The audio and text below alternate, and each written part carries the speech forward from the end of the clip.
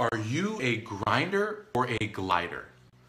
And they sound very similar, but they're totally different things. A grinder is somebody who works through the pain. So you saw my Instagram post last night. It was 3 in the morning. So I'm on night float. I get very little sleep. I got about an hour of sleep last night. Instead of just sitting there waiting for the next page to come in, I pull my work out and I get to work. I'm creating PowerPoints. I'm creating journal articles. I'm creating these videos, all these things at night while I'm waiting for calls to come in. I'm on that grind at 3 in the morning. I can sit there and be not working, but I'm grinding, right? Grinding every day in that grind mode, doing that. And people say grind mode all the time and just throw it out there, but it's a real thing. It means something. If you are in grind mode, you know it, right? And just like when we know we didn't do enough for our tests, we know we're not in grind mode. And if you're not in grind mode, I'm telling you right now, you will not get to medical school. You will not, absolutely not. Because the most important factor in you getting to medical school is if you're willing to work and do more than other people are willing to do to get into medical school. You know, I was looking through some emails that people sent me recently, and one email said, Andre is the hungriest guy I've ever met. He's always on the grind. And it made me smile because I hope that people are saying that about me, because that's how I feel. I feel like no one is outworking me. No one's out grinding me. No one's putting in the hours I'm putting in. And when you put in those hours, you know you're doing more than everybody else. And not only are you doing more than everyone else, you're doing it smarter than everyone else. You can't help but be successful. You can't help but end up at Stanford. You can't help those things, right? Because that's the way the world works. You put in the time, you get the success. That's it. Time and energy equals success. That's all it is. So that's what a grinder is, right? A glider, on the other hand, is what a lot of students are. They're gliders. A glider is like a hang glider. Think about that, right? A hang glider will only go where the wind takes it.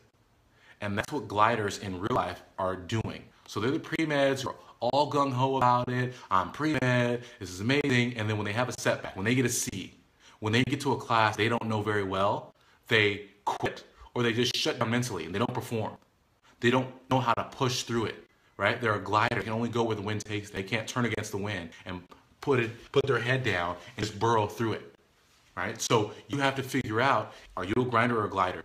And you may not be all of one all the time. You might be on your grind, sometimes on your glide the other times. But if you want to get to medical school, if you want to be successful, you can never be gliding. You always got to be grinding. You got to be doing whatever it takes to get to your goal. That's what it is. That simple. Grinder or glider. You can't be this person who, when everything is positive, you're going with it. But when things get negative, you just give up and oh, okay, it's too hard. It's too difficult. That would be too much work, right? You say that to yourself, or do other people you know say that, right? People say it all the time. Don't be that person. If something is difficult or is hard, right? People ask me, I was at a Modern Day the other day, a couple weeks ago, giving a talk. And someone said, that seems like a lot of school, and that seems hard about going to medical school. And I was there with another physician, and we were laughing after the fact. But in that moment, I said to her, I said, is anything that's easy to achieve really worth achieving, right? Does it feel good when something's easy? Or does it feel better and really, really rewarding when something is hard, is challenging, and you have to grind? How good does that victory feel? When you got into college and you got your acceptance letter to some great school, how good did that feel? Right? It felt amazing because you knew that you've been working hard for 4 years, right? Crying, sweating, doing all these things you want to do to get that letter. Right? It's like in relationships. I like to use relationship analogies because everyone has relationship stuff. But it's like the person it's like a lot of times happens with women is that they're really into a guy, right? Because he's cool and he's mysterious. And then when the guy says, hey, I like you, the girl's like, nah, I don't know. It's kind of easy. I don't know, right? You want that chase. You want that struggle. And so that's what makes things sweet. So if you're not willing to grind, you're not going to get where you want to go. And also your victory is going to be really shallow and not the rewarding type that you really want. So you got to be on that grind, doing what you have to do. So with that said, I want to leave you guys with a story. One of the ultimate grinders. So there was a young high school student who wanted to play basketball in college. And he was an okay average basketball player. And he was in Southern California going to school in Los Angeles. And he was working as hard as he could, but he wasn't very good. And going into his senior season, he had 0 Division I scholarship offers. Okay? None. And he wanted to go to these big programs, and they were looking at him, but their offers weren't there. He spent the summer between his junior and senior year grinding, working every day, working out, getting better, doing things to do, shooting 1,000,000 jumpers a day, doing all these things. And he worked, and he worked, and he worked, and he worked. And he had an excellent senior season. At the end of that season, or somewhere in that season, he was offered a scholarship to UCLA. And it was actually UCLA's last scholarship for that year. And he was an afterthought. And people were saying, why would you offer this guy last scholarship spot? You give it to someone else. This guy hasn't been highly recruited. All these things. He heard all that.